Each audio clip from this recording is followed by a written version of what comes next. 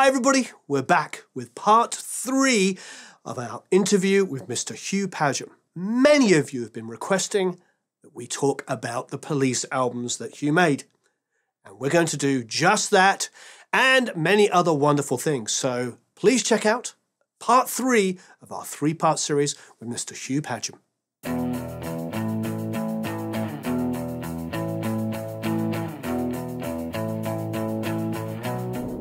But Split Enz, again, I'm a huge fan. Neil is, I think, one of my favorite songwriters. He's right up there. Yeah.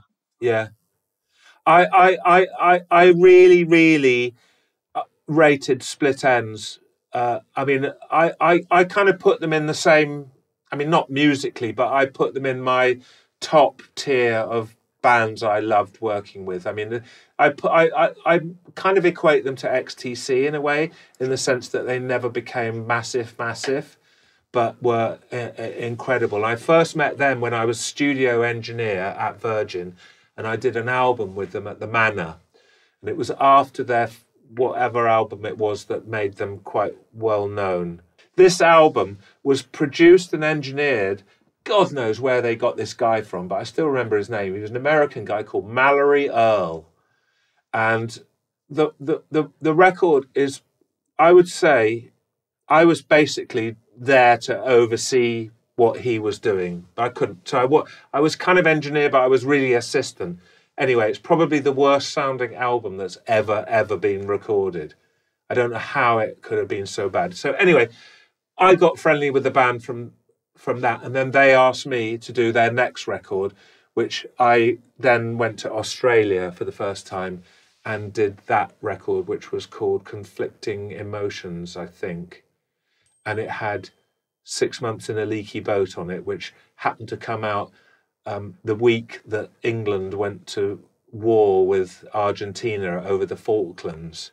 And so our Navy had set off from Southampton or whatever to sail to the Falklands, which was going to take 2 months or something. So releasing a song called 6 Months in a Leaky Boat was basically, it bombed because nobody would play it.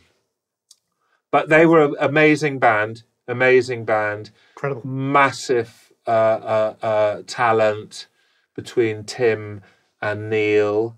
And I think, Neil's talent almost overtook Tim's in the end when after Split Enz finished. But I did enjoy making the 2 records I made with them. And I mean, Eddie Rayner, the keyboard player, was an absolute genius as well. And but there was a lot of weird stuff going on in the second album I did with them. We did it I think ended up doing the mixing in Melbourne at the EMI studios called 301, I think there. The first album we did completely at a studio in Sydney, and it was fantastic living and working in Sydney. And I never forget, because the studio was in this suburb, just literally very near to the Opera House. It was called Woolloomooloo. Wooloo-mooloo. And anyway, it was a really happy time, whereas the second album I did was much more difficult. It had some great songs on it. I remember the DX7 had just come out, and Neil had written this most amazing song. Oh, I can't remember what it was called now, but it was. I still think it's one of the best songs he's ever written. The worst thing, my Neil Finn story, was that he came over to my house the next year or whatever. Split Enz had broken up. I don't think that last record I made was ever released internationally. I think it was only released by Mushroom Records in Australia. Straight Old Line, that was the song that Neil wrote that was on that album. Straight Old Line, if I remember rightly. It's a really good song. Anyway, Neil came to my house with some demos that was just him on acoustic guitar. and I didn't really think much of them, and I don't think I was particularly enthusiastic, so I never worked on the first album. But I will point out that Don't Dream It's Over was not on that set of demos he played. I don't think any of the hits were, actually. But it was a shame, really, because it slightly soured our relationship for whatever reason. I don't really know why, but I mean, Neil had the most amazing solo career after that with Crowded House. Incredible, yeah. And we all know those songs and love them. And it's so weird because I remember when Neil's son was born, when we were doing Split Ends, his first son was born, who's now in his 40s or late 30s and was playing in Neil's band, It's a bit like Dominic Miller in Sting's band. His son plays in Sting's band as the other guitar player now. Phil Collins' son's playing the drums for Genesis. Yep.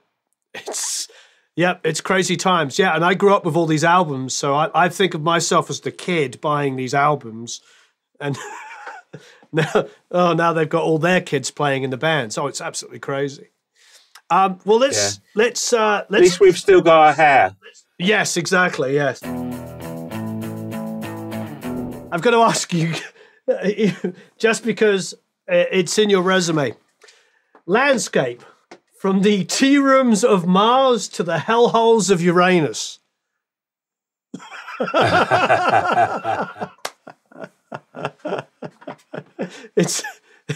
It comes up as 1980. What is that? God knows. I tell you what,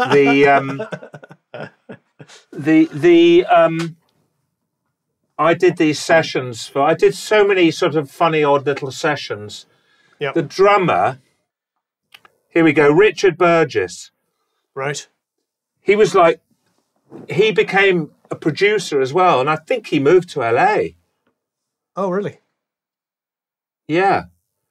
Richard Burgess, and then the bass player was a guy called Andy Past. I mean, they were like kind of synth pop, electronic, but all like, major sort of, major chops, all of them. Right. And Richard was clever. I mean, he probably had an IQ of about 40,000 or something. He was, but yes, I've forgotten about them for sure. God knows what else you've dug up from my past. That was the only one that I that between that and Derek and Clive, of course. Those were the only two sort of, outside of the obvious. And I mean, things like the work I did with Kate Bush, for instance, talking about doing the Dreaming, odd sessions, the Dreaming. I was doing sessions with her on the weekend when I was doing Phil Collins or something. We'd do 4 days a week, 5 days a week, rather, Monday to Friday, and then Saturday and Sunday. It's like, did I get the day off? No, because Kate Bush asked me to work with her. And of course, you're not going to say no, are you? To that sort of thing. So I don't think I had a holiday for about 5 years all through this period. But, you can't complain. I mean, to do a job that you love so much. I've never said I have a job, really. It's a hobby, isn't it, that you happen to someone's kind enough to pay you for it. Just don't tell my wife.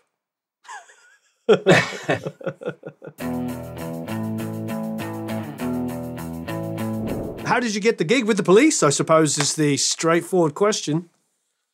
Actually, you'll love this one. Through XTC, can you believe? Oh, fantastic. Yeah, because XTC toured for, quite a few, several tours in like Australia and possibly even America. And so one day, supposedly they're on the bus talking, and Sting says, "Oh well, we've got to get a new producer because for various reasons, and we have to sort of get a new guy. Basically, the guy who did the first 3 Police albums was amazing. Can't remember his name now. Nigel Gray. He was a Nigel Gray. He was a doctor. Yep. But like a GP, general practitioner doctor, and he made this studio, Surrey Sound, in his sort of spare time. And the reason the Police went there was because it was cheap, and they always, Miles Copeland, the manager, both Police albums I made, he never really recognised me as a producer or co-producer or anything.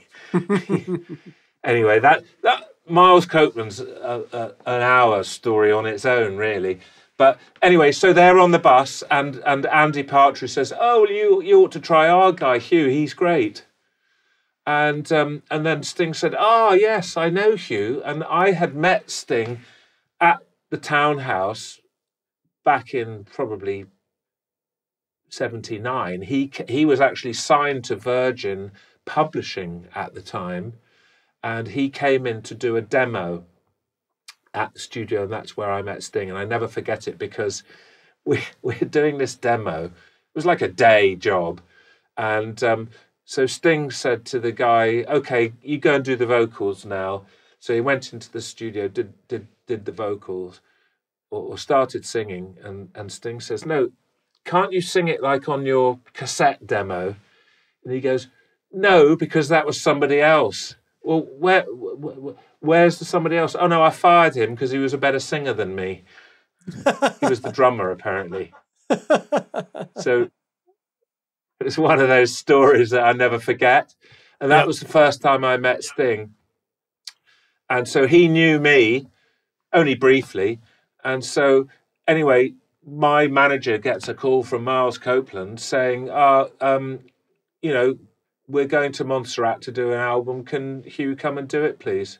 I met Stuart once before we went to Montserrat, but otherwise I'd never met Andy before we got to Montserrat. And it was so weird, because in those days it was like, "Okay, you're doing the album," and there was no sort of like meeting to see if we got on or anything like that. It was, in those days it was sort of like that. And also in those days, for many years, if you started to do an album, you did the album from start to finish. I mean, especially, the concept of somebody else mixing the recording that I had recorded was really horrible to me. I for many, many years, I don't think I ever did an album that I didn't do the whole thing of. And nowadays, you're lucky if you do one song on an album, and somebody else has probably mixed that as well, or will mix it as well. So it's a whole different thing. So anyway, I turned up in Montserrat, and off we went, making the record. And it was, the Ghost in the Machine record was reasonably all right to make in terms of their, social aspects, or fighting, or whatever you want to call it. It was competitive, but okay. And so that was a whole new experience working on this Caribbean island that was rather amazing. I don't think I'd been to the Caribbean before that. Again, I'm only like 26 or whatever it was rather. And amazing studio, the Air Studios that George Martin put together. I mean, it was technically, really, really good. And it was that Neve, wasn't it? There was a Neve in there? The famous Neve, yes, that then ended up at... where has it ended up now? It's gone to a few places, but Bryan Adams. I think only 3 of those consoles were made, I think. I think it was 3. And Brian, one of them ended up at A&M, Studio 1 at A&M. One ended up in Brian's place in Vancouver. The Warehouse. I can't remember where the other ones. The Warehouse, which I never went to, that was meant to be amazing as well. And I don't know where the other one ended up, but it was a really fabulous sounding console, and it had these remote mic amps. So the mic amps were out in the studio. You know, those consoles were made like battleships, and they were, you know, incredibly engineered. You know, probably, you know, I don't know if over-engineered is the right word, but they were still enormous because they had a separate monitoring section. You know, it was sort of before the inline consoles became as popular as they did. But it was a great studio, other than the fact that I didn't really like the acoustics in the main studio. They were just not, they were not lively enough for the drums. And so we ended up recording Stuart in the dining room, which was adjacent to the studio. And so it had a nice live sound, but it was half open to the elements. And at night in Montserrat, they have these things called tree frogs, and they start making like crickets or what do you call them in America? Those things that make the most horrendous racket. So we couldn't, as soon as nightfall came, we couldn't record drums at all. And also it had no air conditioning, obviously, because it was open. And so it was pretty hot when we were there. And poor old Stuart used to lose his drumsticks. And he'd end up literally, I think you can see photographs in some books, you know, because Andy was a very prolific photographer as well. And he literally gaffer taped the sticks to his hands. And but more so on Synchronicity than Ghost in the Machine from what I can remember. But there were a lot of multi-track edits because often we couldn't get through a whole song without, you know, the take collapsing. And then the other problem, which would not be nearly so much of a problem now, was the communication. So it was very early CCTV stuff. So we had a camera next to his drum kit, and then a little screen in the control room. So we could see him and talk to him, but he couldn't see us. And it's really frustrating if you're drumming and you get to the end of the take or whatever, and there's silence for a minute because Sting's maybe saying something to me or saying what an arsehole Stuart is or something, so I haven't pressed the talk back. And so Stuart would then, hey guys, I can't hear what you're talking about, and so on. And today it would be so easy to have a two-way monitoring thing. It would be easy, cheap, and so on. But in those days, it just, you know, it wasn't like that. So that was frustrating, and it became even worse really on the Synchronicity album when people weren't sort of talking to each other. But in the other sense, it was quite good because Stuart was in his room, Sting always played in the control room, and Andy was in the studio. So they were completely in their own geographical locations, I would say. And Sting always played in the control room, and I don't remember ever in the 20 odd years I've known Sting ever bring a bass amp I don't even know if he owns a bass amp other than when they play live. So he was always just DI'd, and he'd have some terrible bass, like I think on the Ghost in the Machine he had the carbon fiber Steinberger bass. That, do you remember it? It sort of had no headstock. Yes, I remember very well. It was like really small, and it didn't sound that great. It didn't have much bottom end to it. And nowadays I wouldn't mind because you'd put, you know, a Pultec EQ1 or something at 100 hertz. Mm-hmm. It would just make the thing sound wonderful. But I don't think we had any Pultecs at Air then. I mean, they had a fair amount of gear, but not a huge amount of outboard gear. Plus, don't forget, in those days, it was still very... digital stuff was only just coming out. I mean, there might have been an AMS delay or something like that. But apart from that, you know, you had... you know, which I still love now. I really don't like being in a studio without an EMT echo plate, for instance, you know. And so anyway, And then the other thing I can really remember about Ghost in the Machine is Sting was always very keen on his fitness, and he's an extremely vain man. I'm sure he wouldn't mind me saying that. And so in those days, he had this thing where you could hang upside down. You'd get into these boots and then swing round, so you hang upside down. And then he had this thing. It was like a jogging mat, which is like a very small trampoline with very tight springs on it, and you'd tie weights around your feet so you could sort of like emulate jogging. But of course, he wanted to play the bass while he was bouncing up and down on this mat in the control room, playing the bass. And I think you can probably remember or imagine the Police playing where Sting would be pogoing around the stage. So it was a bit like that, but in the control room. But the problem was, first of all, the control room had a sprung floor. So literally, he's bouncing up and down. You can see the tape recorder going like this as well. The whole room is basically going like this. And you go, Sting, can you please not, bounce? Or can you just not use the trampoline when we're doing a take? And he'd just say, no, fuck off, And so you just have to put up with it. And then his bass playing would be sometimes sloppy, would be, a nice way to describe it. And one of the great things about the Police is Stewart's, they're not like drum machine or computer, what I always call arsehole tight. You know what I mean? There was something about the band that made the band how it was. Stewart would by nature tend to speed up a bit in choruses or whatever. And so anyway, you'd end up with a take. That's a great take, but the bass could be all over the places. And then like, okay, can you punch in those beginning of chorus 2? No. So it's like, oh. And no, it's great as it is. It's great as it is.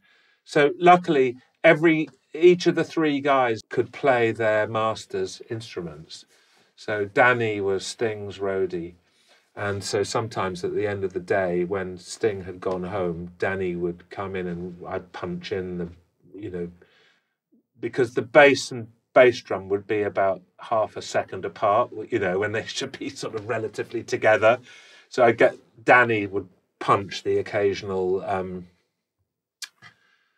he'd punch the occasional bass in.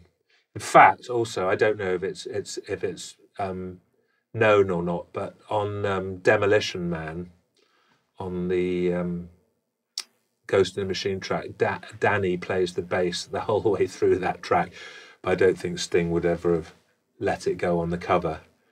Right. Danny's the bass player. Is he going to let it be in the interview? I shouldn't have said that. And then things like later on, I think it was during the Synchronicity tour, Sting and Stewart had a massive fight. It was at a gig in France. They had a huge fight, like on the afternoon, probably, something to do with the sound check or whatever. And Sting punched Stewart and cracked a rib. And he literally, he couldn't do anything, let alone play the drums. So it was like, well, we can't cancel the gig. There's like God knows how many thousands of people already coming in. So Stewart's roadie was a guy called Jeff, and he literally played the whole gig. Put like a cap on. They made sure they didn't put any follow spots on. He played the whole gig. No one ever knew. Wow, I suppose he'd been with him for years, watching him play. He would know what to play. Yeah, absolutely incredible. And yeah, so I mean, there's loads of police stories like that. So, given all the sort of the tabloid stories of the tensions in making the record, what was your experience, from the production side of it? Yeah, where do we start? Yeah, let's say it was difficult to say the least, really. The whole experience of making that record was really difficult from start to finish. And I had worked with the band on Ghost in the Machine, which was like, I guess, 2 years before. I don't think it was more than 2 years. It might have only been 18 months. And the thing is, that record was relatively easy to make compared to Synchronicity. But I think it's, you know, it's well known that the band sort of had egos, you know, and like with any band that's become successful and they're also stuck together, just three guys in the band stuck together, touring, relentless schedules, there's bound to be sort of personality problems and so on. They didn't really vent themselves very much on Ghost in the Machine, but I was immediately aware of the tension had upped from sort of maybe 6 or 7 to 8 or 9 out of 10 when we met again on Montserrat to do Synchronicity. Now you've got to remember that I hadn't seen the band. I might have gone and seen a show or a couple of shows or something, but I hadn't really sort of seen the band. So for all that time, so we get back together and I'm all sort of excited, and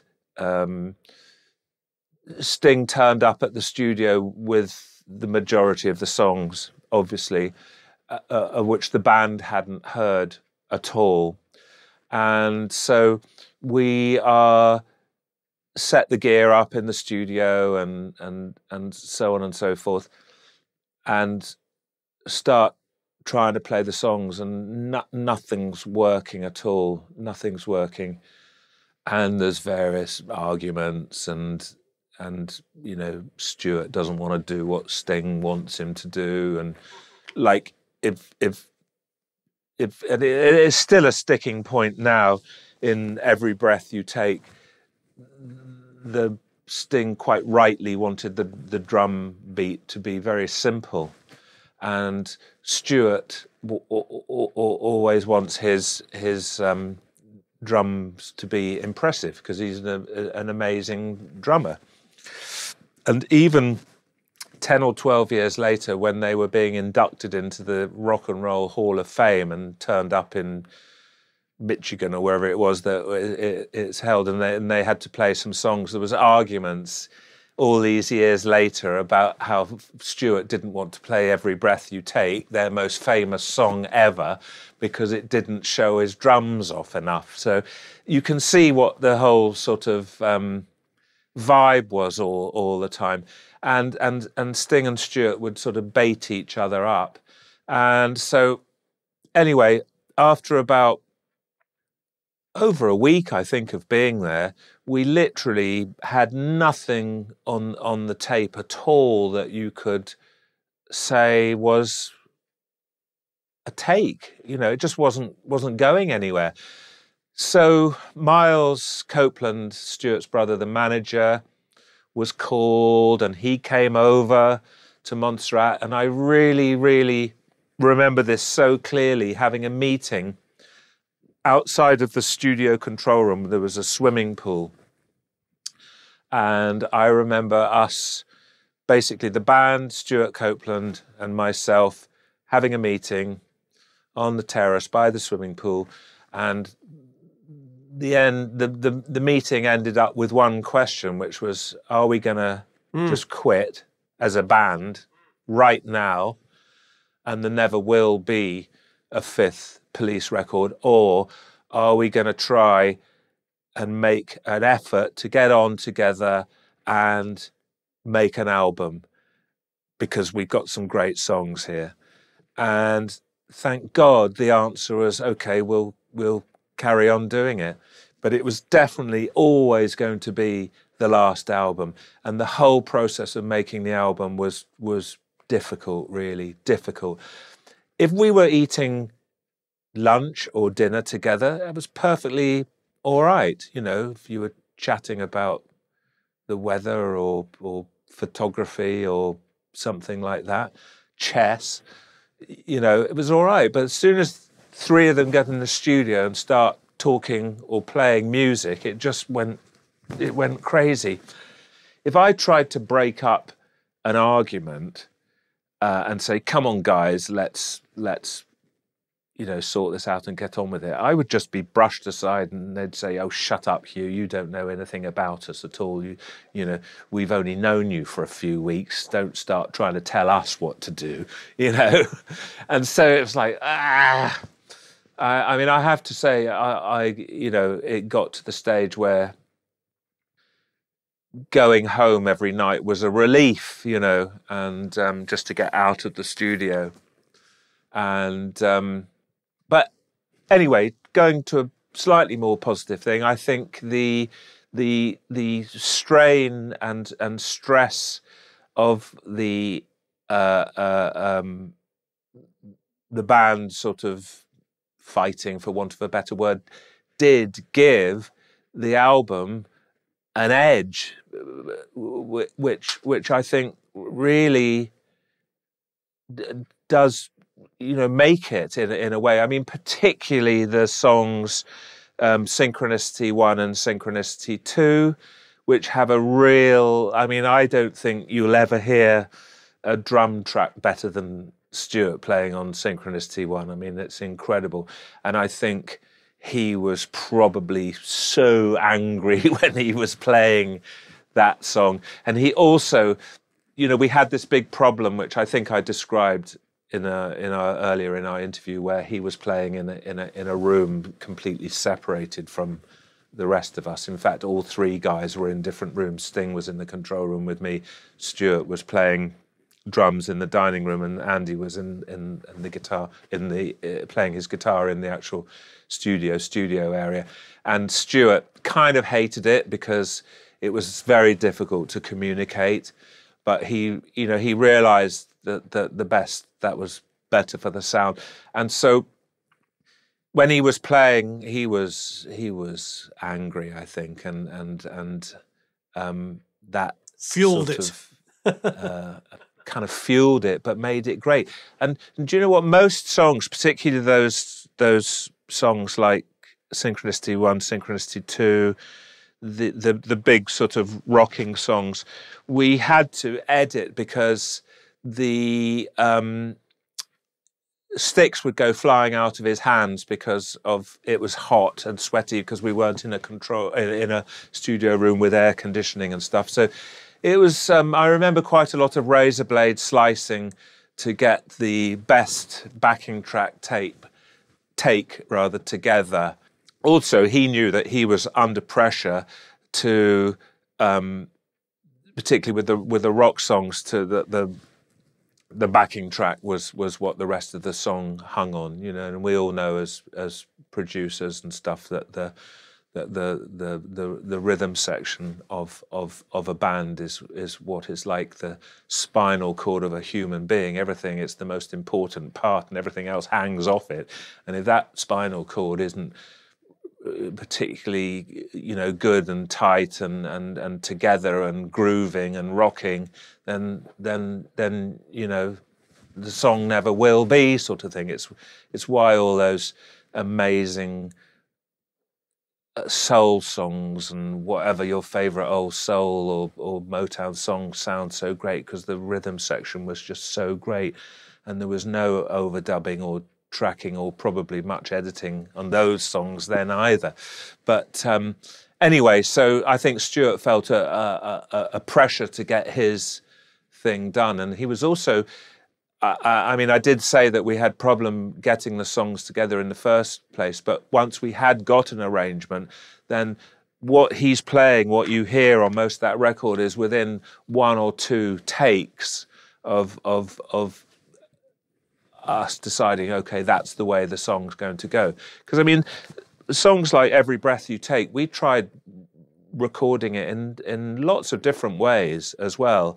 Sting had a very basic demo where that the riff that Andy plays on the guitar, Sting had played on like an organ sound. So it was Andy who came up with that guitar, who translated it into that guitar riff and stuff like that. So, you know, it's amazing. I mean, listening back to it now, I think some of the songs, to be honest, everybody says it's such a great album all the way through, but I don't think Oh My God is such a great song. It's just basically a riff, you know, with saxes on it. Nothing, you know, it's just a riff that goes from beginning to end, isn't it?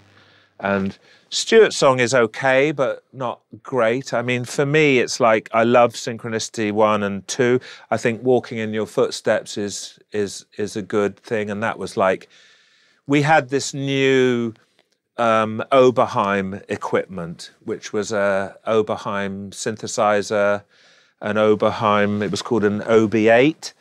And then we had a sequencer that was called a DSX, and a drum machine that was called a DMX, and they were all Oberheim, and they had blue stripes on them. I remember that, and worn-up ends to them, and you could MIDI them together, and it was quite early days of that sort of thing. So that Walking in Your Footsteps was all done with this Oberheim stuff, programming up that. And then you get to side 2, which to me is the amazing side. And I think it was also a great thing to say, okay, well, let's put more of the up-tempo stuff on side 1 and then all the other stuff on side 2. I think that works really well. So obviously you've got Every Breath You Take, and then King of Pain, which I think is an amazing song. Wrapped Around Your Finger is, I think, one of my favourite songs ever as well, not just a Police song. I think that's amazing.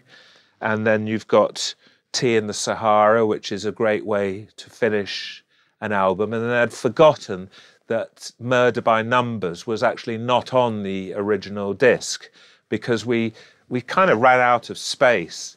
And so Murder by Numbers was put on the CD and the cassette as an extra song. And that was recorded very late in the, I don't know if you know the story about Murder by Numbers. I mean, a lot of people love that song. And we used to get, I even as producer used to get letters from people saying this is the most immoral and disgusting thing that you should ever do, talking about murdering people like this, and you know, really sort of quite a lot of hate mail about how irresponsible it was to have a record like this. But it actually quite a funny story, because one day we were having I think it was the evening meal, and Andy Summers was fiddling around with his guitar, playing like some jazz chords, and Sting said, "Oh, that sounds good," and he said, "Oh, let's hear a bit more of that." And then he got out his notebook, because he had this notebook that he would scribble lyrics into, and he had all these lyrics actually pre-written down, but we hadn't sort of thought of, or he hadn't. I don't think I'd ever seen those lyrics before. But anyway, he brought them out and he goes, "Oh, I think these lyrics would go like that. Let's make it into a song." And so they fiddled around for a bit, half an hour or something. And then Stuart was there. And then, I kid you not, Sting went into the control room with me, Andy went into the studio, and Stuart went into the dining room to play the drums. And what you hear on that record is the run through. That is take 1. They'd never played it before, and they never played it again. And that literally, that run through, Stuart is completely ad-libbing, you know, through the whole thing. That's incredible. Yeah, it's incredible. Amazing, isn't it? I'm going to go back and listen to it. Yeah. you made me really excited to go back and listen to it. I love the insight. I know Sting over the years said it was more about politics than it was about the manipulation of people, and that was just like that was his way of spinning the story. But yeah, the lyrics are definitely dark. Yeah. But I mean, all the best songs. I mean, still nobody really knows what Every Breath You Take is about. You know, is it a stalker? Is it this, that, and the other? Same as In the Air Tonight by Phil Collins. Nobody, and Phil even says, "Well, I don't know what the lyrics are about either." And I don't. I mean, I've never had a conversation with Sting exactly about it. But I think in a way that's what makes great records, isn't it? Because you can interpret them however you want. But yeah, the beauty is in the eye of the beholder. I feel like with Every Breath You Take, I mean, when it came out, I think most of us felt like it was a love song. You know, it was just like, you know, when you're so in love that, you know, every breath you take it. But of course, you know, as time went on, people started to say, oh, it's kind of creepy. I suppose it is. If you're not actually in a relationship with somebody, it's creepy. But if you're in a relationship with somebody, it's a love song. It's all relative.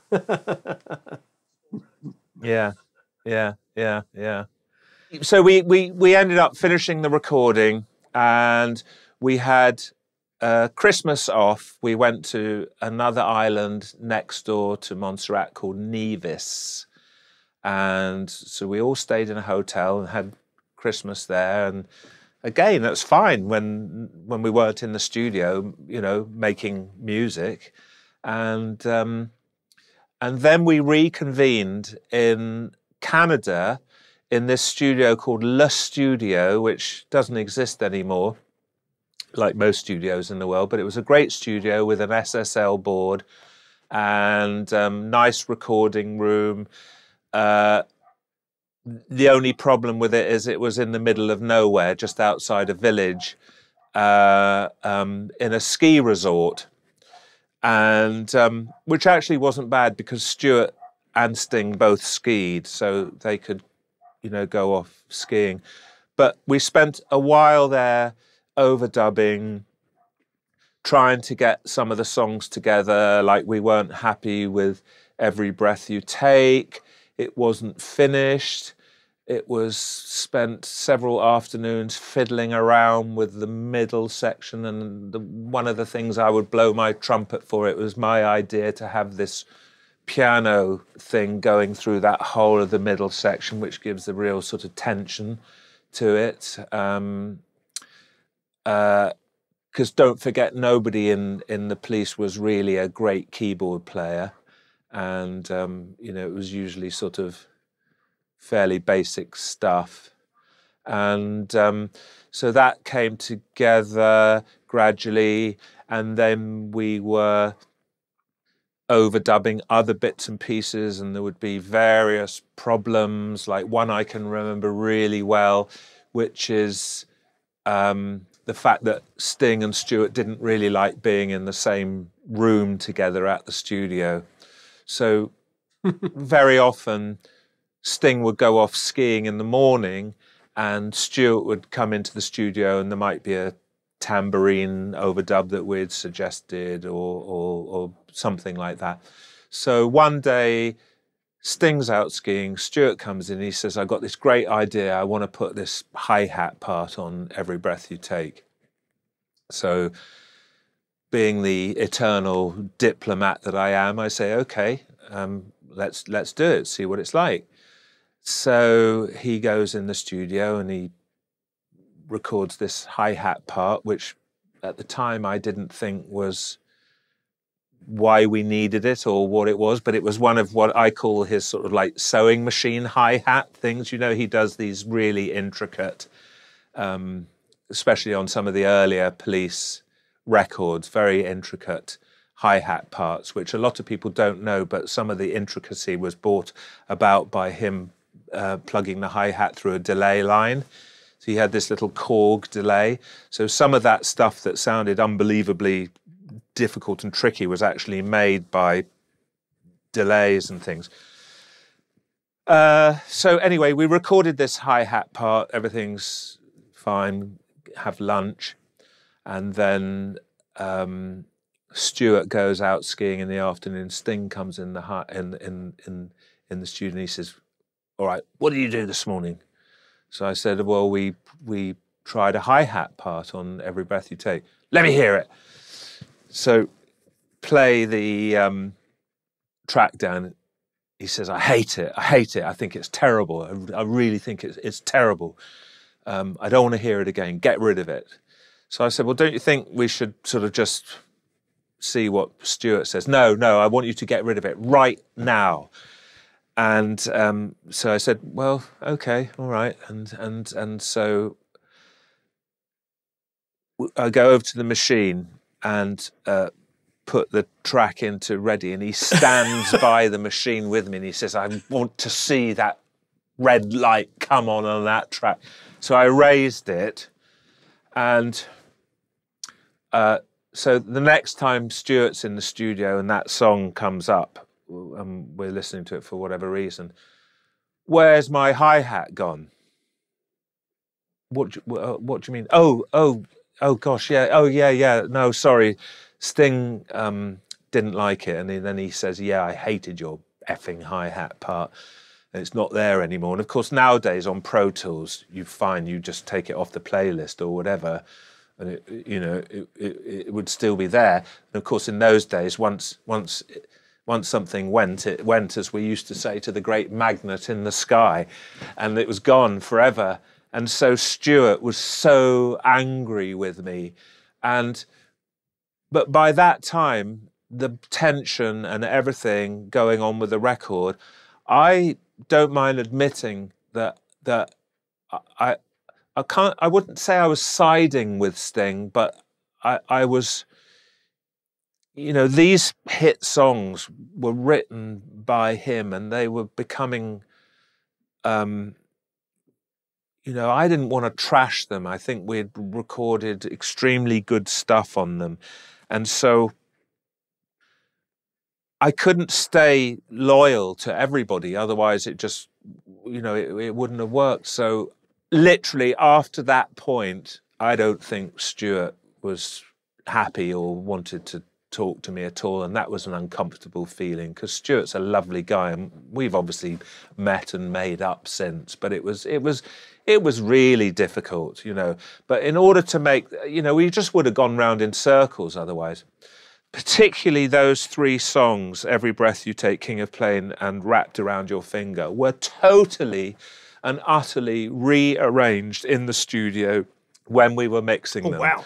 Those three songs, particularly King of Pain, had everything going through the song all the way. And we sat down when we were mixing it and we said, "This is rubbish. It's just boring." When I say everything was going through everything, it was like the drums were everywhere. And we spent one afternoon, I remember it really, really clearly, just Sting and me in the control room. And thank God for SSL automation and noise gates and things, because there's like snare drums that come in to start with where there's nothing else there. That was like a whole drum kit playing. So I had to noise gate everything else out so you didn't hear it. And if you listen really, really carefully, you can hear, and it's probably only me that really knows, because I know that certain things come in a bit like weirdly, and we're using like unmuting mutes on the SSL. And so that song was completely rearranged in the mix to be what it is, and to a certain extent Wrapped Around Your Finger was like that as well. And I think we redid the bass on it, overdubbed later, which is basically all that electric double bass thing that Val Salinger or something. It was an electric double bass. So that's all double bass going through a Roland chorus pedal, the little blue chorus pedal, and then a bit of a 4-string electric bass dubbed on top of that, which was this rather horrible thing I didn't like. It was called a Steinberger, I think. It had no machine heads, and it was like this I mean, it looked cool because it was this one piece of like carbon fibre or something, but it never had much bottom end to it. I didn't really like them to record with very much. They look good, but that was a massive breakthrough, getting those songs to sound like the way they did. I remember thinking, this is the best thing I've ever done in terms of making a console work to the song. Right. Did you mix on an SSL again? You're on the SSL. Yes, it was all mixed on the SSL at that studio system. But it was tracked. Am I right on 8078? Because I always remember the videos of them jumping up and down on the Neve. Yeah, no, all the tracking was on that famous Neve desk in Montserrat that had the 8078, but it was designated, I wrote this down as well, a 4792, because only 3 were made like that, custom designed for Air Studios. The day we finished mixing Synchronicity was the one of the best days of my life, and probably the band as well, in the sense that we all felt a massive sense of relief, but also very proud. I knew that we had a hit, which is not often you say that with every breath you take. I knew it was meant to be a hit, and so did everybody who heard it right from the demo stage. So I had confidence in that. But it was just so much weight off everybody's back to get out of that studio and away from each other, I have to say. And thank God it turned out to be such a great swan song and was so successful, because it would have been awful to have ended on a damp squib. And so, you know, thanks to the band and thanks to everybody who worked on the record, and it was just a great experience. But at the time, there were periods where, you know, you literally wanted to go home and give the job to someone else, I have to say. But do you have like desert island pieces of equipment, things that if in an ideal world that if you had at your fingertips to make an album, you know, are going to do the job? My favourite desert island pieces of gear are a Neumann U87 microphone, a Shure SM57 microphone, and I think I could record any album. If I had plenty of each of those mics, I could do a perfectly good job at recording anything on any album purely using those two mics. So those, I mean, obviously I love other mics and stuff, but I could make a decent album with those 2 mics, full stop. Then I could not do without a Universal Audio URI 1176 compressor limiter.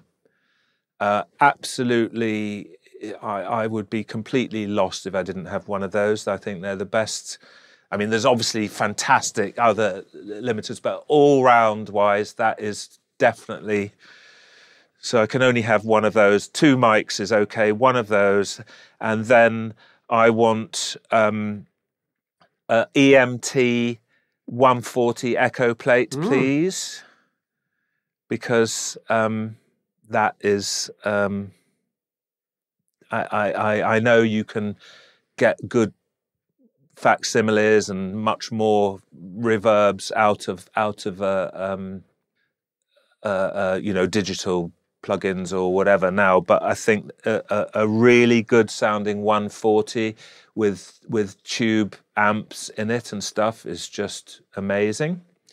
And then I don't know, it's either between a good Neve preamp, probably. Having a good microphone amplifier, I think, is really important.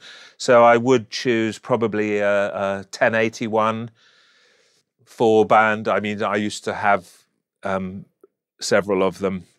And so I think that is really, really necessary. So that is 1, 2, 3, 4. That's 5 bits of gear. So So if I was allowed a second compressor, I would have a DBX 160, because I think they are the most fantastic limiters. But if I was only allowed one, I would still go for the 1176. But the DBX 160 is amazing. And then, you know, the toss-up is really, if you had another piece of gear, you know, does it have to be a loudspeaker? Well, it does and it doesn't, because I think you can get used to speakers as long as you can sort of A-B them. But I did spend a lot of the early 80s of those records we're talking about working on these acoustic research AR-18s, which were cheap as chips. My sort of, or English version of NS10s, I suppose, I did a lot of records on them. Most of Every Breath You Take would have been recorded, overdubbed and mixed on them, just occasionally going to the big monitors, which very often in studios didn't sound very good in those days. We didn't have KRKs and things, which I quite like now. So, you know, I would probably have to put that as the last piece of gear that I would really like to have. So, of course, there's millions of other, I love gadgets and gear and stuff, but those would be my desert island ones.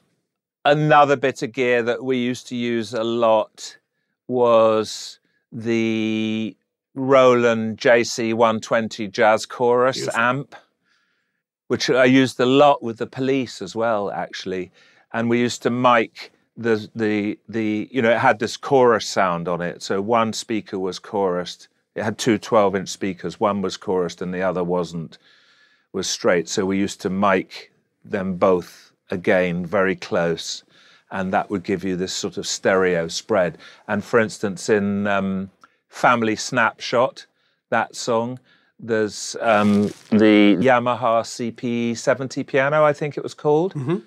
You know, it was like a real piano, but had you know, was electric, and that the sound of that is the CP70 going through a jazz chorus amp. Beautiful. I mean, I think the purists absolutely hated the JC120 because it was transistor amp, and so you couldn't get any decent, you know, guitar distortion out of it. But we never used it for distortion. We always used it for clean sounds and loved the chorus. And the same with, you know, Peter's vocal all over that Melt album. He's going through either a Eventide harmonizer or I don't know if we used the AMS one, which had recently come out then as well. And same with Phil Collins, always had some sort of harmonizing effect on the vocal. The H3000. Anyway, I don't mean to die. No, that's great. The H3000. Yeah, I still to this day use the H3000. I love the sort of vocal thickening trick of just detuning it underneath and putting it up. It's wonderful, and it's you know, even though it's digital, it has a certain randomness because every time you do it and put it through, it comes out differently. Yeah, exactly. It was sort of early days of all that stuff, but I didn't realize till the other day there was digital recorders around in 79 and 80. They'd just started to come out, and it was the new news. But I think they were very expensive, and so to hire them in, as it would have been those days, would have been probably very expensive. And also, I don't remember yearning to use digital really particularly until 48-track Sony digitals came out, and we thought, oh well, now I don't have to sync two 24 tracks up anymore, because that had become the norm. But I did do an album in 1982 with Phil Collins, and I both produced this album for Frida, the red-headed girl from ABBA.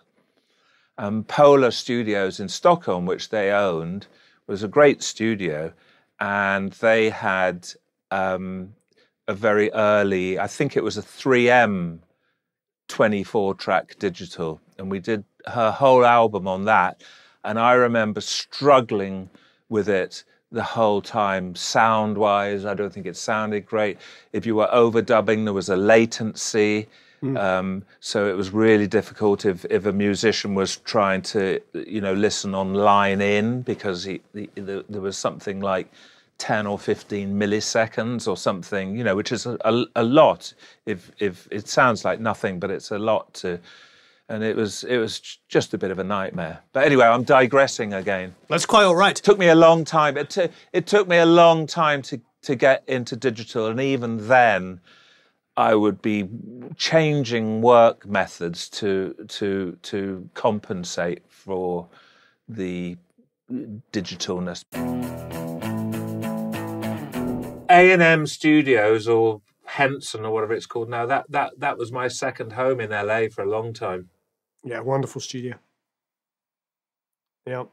I always stayed at the Mondrian before it became popular, and every day I would drive along from the hotel along Fountain Avenue to La Brea, in the lot. Yeah. Work, drive all the way back. Yeah. I loved LA. Is the Mondrian even there anymore? Or did they change the name? No, well, I don't know. It was the one, named after the artist Mondrian with all the colours. I remember. It was next door. I don't know if that's even there now. The House of Blues was next door to it on Sunset. It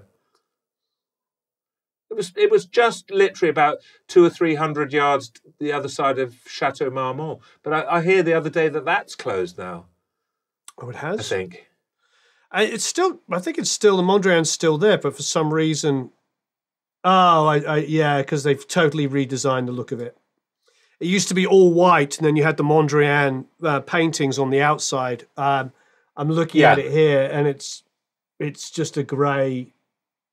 It's just a grey-looking building now. So, yeah, it became super trendy in the 2000s, and like everything just grey or beige became the sort of the deal. Yeah, it looks like it was bought by Sam Nazarian. It's part of the SBE Entertainment Group now. That's in 2002. Yeah, so it's a what a shame. It was always like, but it's interesting that it hasn't disappeared. It's just changed the way it's looked. So I forgot it even exists, because it was such a fixture when you're driving down Sunset Boulevard to see this beautiful building with the Mondrian. Yeah.